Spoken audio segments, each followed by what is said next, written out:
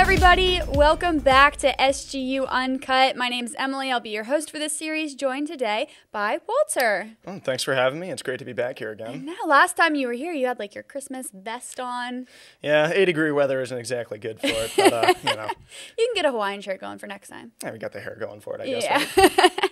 Well, we are in week 2 of our series, Victory, and this whole series is all about learning how we're redeemed, that through the resurrection of Jesus Christ, we are redeemed and saved. And today, we're talking about doubts. And we all have doubts in our lives. Like me, maybe you doubt that you're going to pass your classes this semester. I know that one. Walter, what's a doubt that you've had about your life? I think probably recently, this is very applicable to my life, actually. You know, about like 8 months ago, I went to a school that was very commuter-based, and I wasn't happy there. You know, the academics were great, but I wasn't happy. And so, you know, I began to doubt, like, well, is this what I want to do? And is this, you know, like, just pretty much every aspect of my life. And it wasn't until, like, a lot of events transpired recently that I knew what I wanted, you know, like, and that was, you know, I still enjoyed computer science, which was my major, but I wanted something smaller. I wanted a community that I could get behind, people that I could befriend, professors I could talk to. And so that was you know, what I was looking for. And so, you know, I'm happy I have found that one. Yeah, that's awesome. And I think we all have doubts like that in our lives. That's a pretty hard one to go through, especially like this time. But we have doubts over everything, but there's also ones that aren't so surface level, like doubts about God. I mean, we look at life and we see all this hurt everywhere. I mean, we go down to Baltimore City even, you see homelessness and riots, and even in our personal lives, going through the loss of a loved one, struggling with sickness or mental health. I don't know. Has there been anything that has made you doubt God? Yeah, so my junior year in high school, it was spring break, and my dad and I went out west to go skiing. It was the first run of the day. It was actually our first day there. I just turned my GoPro on, you know, setting up to start the run, and just this little girl blows past me, and I had to like almost like drop down so she wouldn't hit me. And I was on a double black diamond, and I see her just go off to the side and run right into a tree. You know, I go over, I try to help, I get the ski patrol, but I come back, and unfortunately she didn't make it.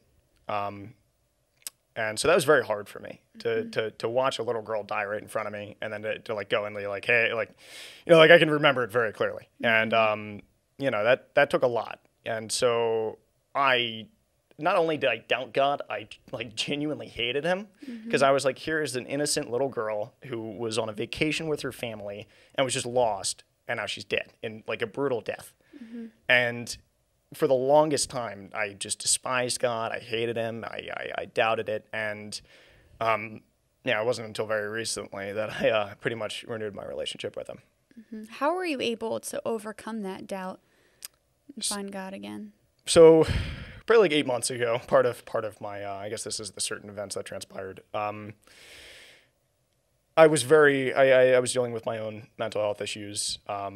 I was just depressed, and on top of that, just not being happy where I was, and just a lot of things in my life. And you get to a point where you don't see a way out, and you get to a point where, you know, you kind of have two options, and one is God, and the other one isn't a very good option. And so I turned to God, and I realized, you know, I can do this. Everything I have is like, I can fix this. This is doable. And so, you know, thankfully, you know, I'm here.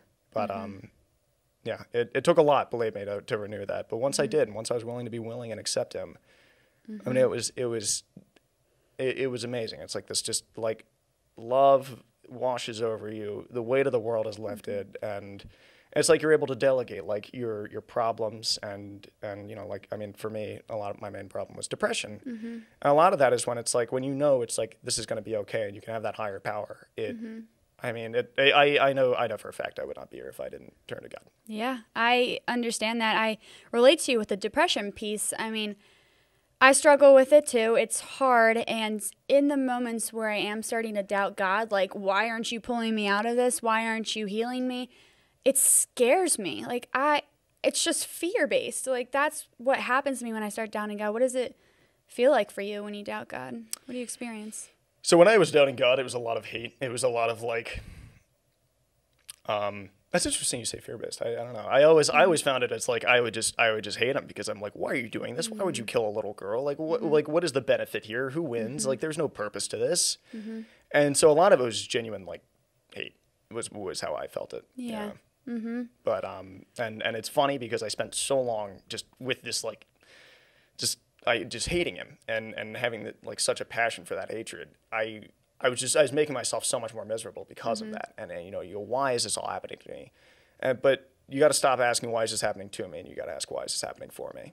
Yeah, that's a great way to look at it. Yeah, and that goes along with a lot of people, at least in my life, that don't believe in God or have strong doubts about God.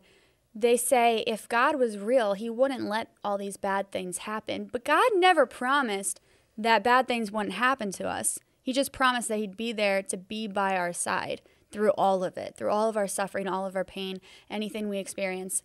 What does that mean to you, to know that God is by your side through all of that? Because that's heavy stuff. It's not easy. Yeah, it's it's funny. In the time I would have probably I don't know, I would have been very upset if somebody had told me that back in the back when I hated him. But now it's funny. I can look back and I can see every little detail of my life and how it all came to fruition and amounted to where I am now. And I would not be here today. I would not be the person I am and as happy as I am if he was not with me that entire way. I hope and pray everyone can feel that way at some point in their lives. The other day I was talking to someone and he asked me, what does it mean when people don't believe in God until the end of their lives? Like, what does that look like to you? Or until even after they die, like, what do you think happens to them? And I started talking about the story of doubting Thomas, about how he did not believe until he saw Jesus's hands and sides, the wounds from the cross. And it's okay if you don't believe right now, because you'll get to see him face to face. You'll believe at that one point. And I feel so blessed to believe it now, to have him through all of these things. But so the story of Thomas, he was an apostle of Jesus. He sat at the table with him. He saw all the good Jesus did. He saw the miracles happen, but he didn't believe in the resurrection. And we see it in the Bible. After the fact, two apostles go to Thomas and tell them what happened. Like, oh my gosh, Jesus just rose from the dead. God's back. God's good. And he says, unless I see the nail marks in his hands and put my finger where the nails were and put my hand into his side, I will not believe. He would not believe until he saw the wounds. Do you ever feel that way with God? Like, when you can't feel his presence anymore, you need to see something to believe? In the past, I definitely would have. I struggle a lot less with that now because you would like this perspective. I have a much different perspective of everything. But there are times still. It's like, if anybody who has depression knows the fact that it doesn't go away. It's something you deal with forever. There are days you don't want to get out of bed. There's days you're just upset you're awake. But it's managing it. It's not, you don't cure it, you manage it. And a lot of that is it's hard to feel the presence, especially when you're low, especially when you don't want to get out of that bed. And so one thing I like to do is pray, because I always find it's like when you reach out to him, he'll reach back. And so I find it's like if I don't feel like he's there, sometimes you got to take the initiative. Yeah. It's like the painting, Michelangelo's painting, Creation of Adam, where God's reaching his hand out and Adam just has to reach out a little more in order to feel God's presence. That's the same. I love that image. Like, that's exactly what you're just talking about. And I think that when we have these doubts, we do that prayer, we will see Jesus reaching back out to us. I mean, he actually went to Peter when he found out that Peter was not believing. He went to him and said to Thomas, I keep calling him Peter. Why am I doing that? His name's Thomas. We're talking about doubting Thomas right now. He said, put your finger here. See my hands. Reach out your hand and put it into my side. Stop doubting and believe. Thomas said to him, my Lord and my God. Thomas says to him right now, this is the moment he believes. He addresses Jesus as my Lord and my God. And that's like, he saw and believed. And maybe that's you today. Maybe you're waiting to see God. You're waiting to feel his presence. And I promise you, it is worth the wait. Is it worth the wait? Yeah. Yeah. It's an understatement. So in the midst of all the chaos, of the suffering, of the doubt, whatever you're struggling with in your faith or in your life, God is always by your side, and he always will be. Whether you believe it or not, you'll believe it one day, hopefully.